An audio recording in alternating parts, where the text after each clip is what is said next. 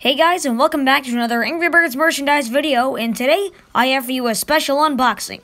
We finally got it! Spring is in the air, let's go! This is one of the quote-unquote harder games to find from Mattel's Angry Birds game series. It was only available at Target stores and was based on the Angry Birds Seasons episode, Easter Eggs.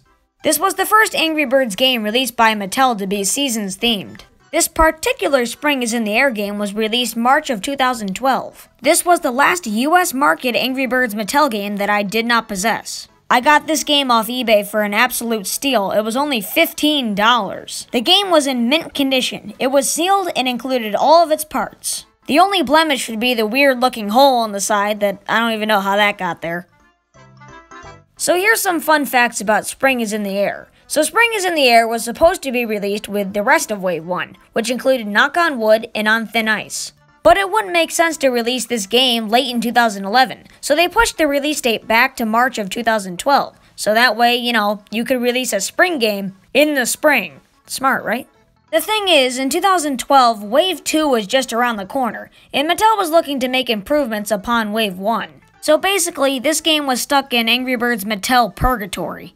So the thing is, this game really didn't know if it wanted to be part of Wave 1 or be part of Wave 2. The overall styling suggests that it should be part of Wave 1, but some of the contents inside showed that it wanted to be part of Wave 2. In 2012, for Wave 2, Mattel updated the bird and pig models to be more game accurate. You see, the styling isn't updated, but the birds are, but the pigs are still the old style pigs. It's really confusing. This set is like a mix of both worlds. But that really makes this set unique, and that's why I like it so much. I also have a feeling that's why Mattel made it a Target exclusive, so that way not as many people would see its weirdness.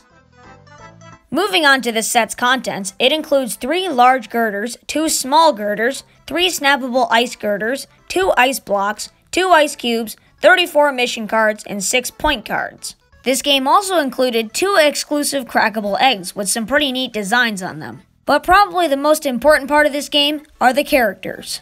This game includes 2 Angry Birds, Red and Matilda, and it also includes 3 pigs. 1 king pig without his crown, 1 mustache pig, and 1 minion pig. And it also came with 2 bonus point bunny ears, which are easily removable off the pigs. Although for whatever reason, one of the pigs came with his ears backwards. I don't know. And of course, in order to play the game, you're going to need your bird launcher, and the birds fit nicely inside.